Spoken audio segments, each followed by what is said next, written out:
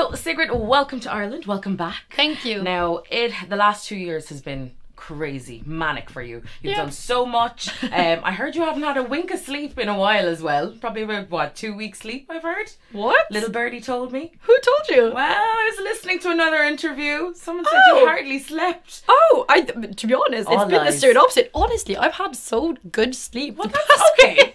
Okay, I'm hearing lies. No, but yeah, that's positive. No, I'm sleeping very well. Good. How is your sleep? Great. Looking after my health. Good. It's important. Yeah, it definitely is, especially with the hectic lifestyle you're living. Yes, Now, we have a brand new single. I cannot believe it. We're back here again. Don't Feel Like Crying. So this one, I get the vibe that you've just kind of left all the worries in the past. You're moving on and moving forward. Was that basically what it's about then? Basically, yeah. Or at least on the surface, that it's about, moving on and, find something positive out of something negative. I think it's pretty obvious what this song is about. Wink. But I guess there's a part in the song that is also about the fact that you're just like pushing the pain away, really, and just you don't want to deal with it right now. You know it's going to be painful at some point, that you have to deal with the fact that you've been through a breakup, but right now you just want to have fun. But I think then again you can take that into different situations. This can be about other things too. Yeah, not just about heartbreak and moving on, everything. I feel like there's so many songs at the moment that is kind of like that. Ariana Grande, for instance, she's like, thank you, next. All the females out there are saying, you know what? She's so good. Yes. She's killing it. Like, have you ever met her? No. But I've been listening to her too many years, and I think she is amazing. Her voice is obviously, we all know that her voice is brilliant, but the way she's been dealing with everything the past year is, admirable. Incredible. It's really cool. Incredible. And we could say the same for you. At 22 years old, you're absolutely killing it right now. I mean, that is incredible in itself. You also have debut album coming out as well. I feel like we've been waiting for this.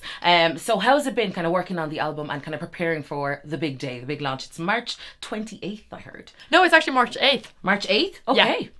Even sooner. So even sooner. So tell us. Yes. March 8th. I'm really excited about it. This is something I guess I've been working on it for, let's say, 2 years then.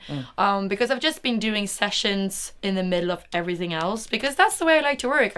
The studio is where everything starts for me, and that's why I am a musician. That's why I do this as my job, because I love writing songs and I want to sing the songs myself.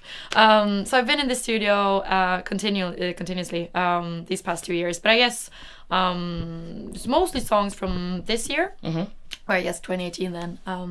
But there are many themes on that songs. There's everything from love songs, there's songs about friendships, there's songs about business stuff. There's Yeah, you're a woman in business now as well. I am, yeah. Where do you find a kind of that inspiration to write so many different kinds of songs? Because I mean, you've been through, I'd say, I wouldn't say that much. I mean, you're 22, so has it been, where do you find that? Where do you pull it from? No, it's true. I've been living on this planet for 22 years, which is not a very long time compared to many other people. And also I've been in the music industry for how many years now? 2 years internationally, and let's say 4 years or something, like all of it. But I find inspiration from from things that matter to me. Because I remember when I started writing songs when I was 16, I was like, oh, I'm never gonna write good lyrics because I don't have any huge things going on in my life. I'm in high school and I study for tests. That's what my life is, and I have friends. But I figured out, you know what, that is something that matters to me, and that's something I can write about. So I still go for that same thing. I don't write about things that I can't recognize myself in. I write about things that matter to me, and then, of course, this is a 3-minute pop song. I'm gonna make it a bit extra. Of course. That's what it's storytelling. And of course, what I'm telling is everything is pretty personal. But it's also important to remember that this is a snippet of my life. It's like, that whole discussion with social media and how we always just see like one part of our life, and we often present ourselves in such a perfect way, and we don't talk about the real difficult things.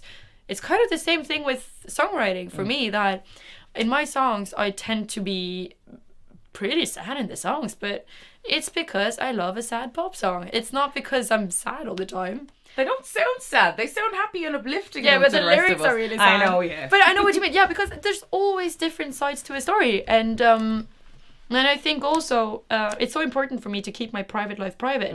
And I am writing about some private things, but I just reveal like a little hint of it because that's what I'm comfortable with. And do you find that difficult to deal with, say, the pressure of, say, your life being out there for everybody to scrutinize and everybody to see?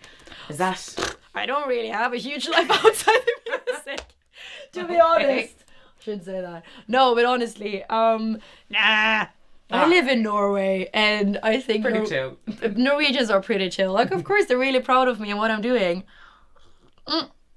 On the other hand, I don't think they really care that much. Okay. Do you know what I mean? They love the music and that's all that matters. Yeah, kind of. Yeah. And when I get home to my hometown, all of a sudden that is like 50,000 inhabitants, I see people at the at the grocery store, and they're like, "Hey, what's up?" Really? And they're like, "Oh, nice! Oh, so exciting with the music." But then again, it's a small city. So you're not getting mobbed by people? No. Really? I'm actually shocked by that. And that's kind of nice though. When you're at home, you actually feel at home and there's no pressure. No. And do you get back a lot? I go home every second week maybe. I feel I'm actually quite a lot home. Okay. Maybe not I'm never there for a long time, maybe like 3-4 days, but that's still plenty. Yeah. That's still nice. That is really important for me because I love living in Norway with the fact that my work is pretty crazy. So to be able to step back and hang out with people and friends that do completely different other things, that's really important to me. And hang out with my loved ones, my family, my friends, they're great. And also I'm traveling with my band, they're in that room. I can see them, and they're my closest friends, so it's really good to have them on tour. Oh, it's like being with your besties all the time. It is. Nice. It's really good. I'm lucky. This year, very, very lucky in every aspect. This year is being dubbed the biggest year for your touring, right? Now, you've got a support tour with George Ezra. You've also got Maroon 5 coming up. You're supporting them as well. The Coronas at the Irish Independent Park. Also, your own headline show in the 3 Arena on the 22nd of November. So there is so much coming up. How do you prepare for something like this? Because it must be a bit daunting thinking the next year is going to be non-stop. That's not even the full list. Oh, this is only a snippet. No, we're doing quite a lot more. But no, what can I say? It's a huge honor. I'm humbled by all the opportunities we get, and it's great. It's really fun. I'm very excited for touring.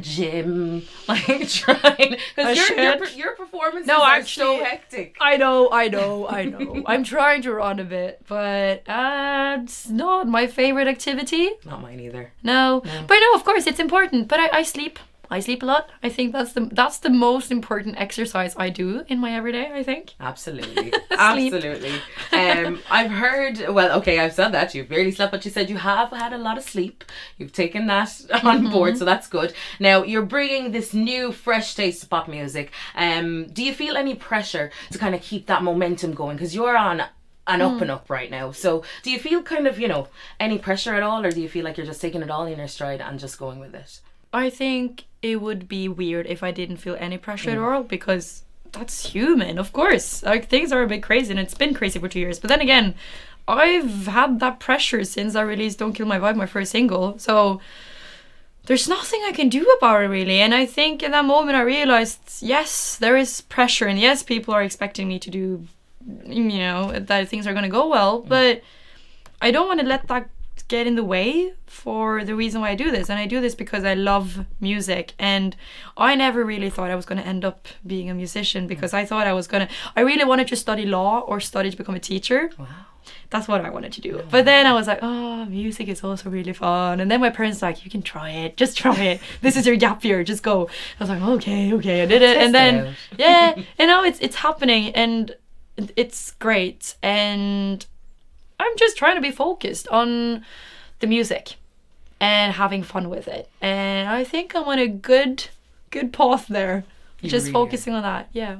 I'm really happy. And as a female in this industry as well, I know there's a lot of females at the moment that are really, championing that women can do it too, and if not better. Of course. Do you feel like you're, carrying on that torch as well with some of the songs you're writing? Sorry, coffee break.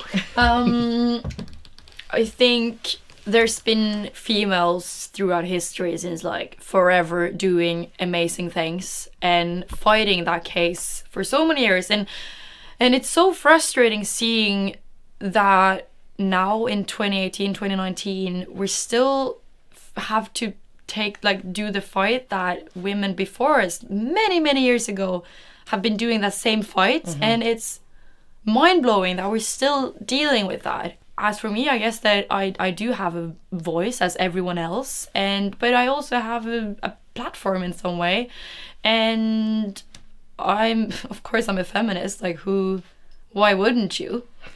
It's an easy thing to be. I believe in equality. I believe that we deserve the right, like the same rights. That's it. Simple. It is simple, isn't it? So yeah. But as for the music, I guess some of my songs can be read in that way, and I don't mind that if people understand my songs with that undertone in it. And I'm also really proud that I'm 22, but I'm running my own company. Yes, girl, and that's it. That's pretty fun. Amazing. I think the female fans out there, and male fans as well, I keep separating it with sexes, but everyone out there can look up to you and say, you know what, here is a young girl who's absolutely killing it, and she's got her own But there's business. so many women killing it. There's so many women, I know, but you have to, I'm sitting in front of this woman right now. Sorry, I'm bad at thank you. Okay, I'm really looking forward to seeing you in Dublin. I cannot wait. I saw you at Electric Picnic. Yes. Nice. And it was amazing. How do you keep that energy going on stage throughout the whole show? The crowd. Just bouncing about. Just the crowd. You guys were brilliant. That's one of my favorite days ever. I didn't want to leave. It was so good. I could feel it. I could feel the energy off stage. And you've gotten so many accolades and so many, really so many singles. But what would stand out in your mind as, say, the best? Of this year? Well, we've only just started 2019. So maybe the end of 2018. Yeah, that's 2018 too. That's hard. I want to say Electric Picnic. It was so good. It was so good. Also we played a show in Manchester. That was amazing. I think like one of my favorite moments are always the ones in concerts, because that's where you see the song live its own life. So it's either that, and it's also the moment we wrote Sucker Punch. That was really fun. That was in Ocean Sound Recordings in my hometown. And I remember we heard the chorus, and I was standing behind Emily Warren and Martin Schöd, who I wrote it with. And I didn't want to say to them, this is the new single, just you know it, guys. Because I didn't want to like spoil like if it weren't to happen. But I just knew it, like this needs to be the single. I love this song.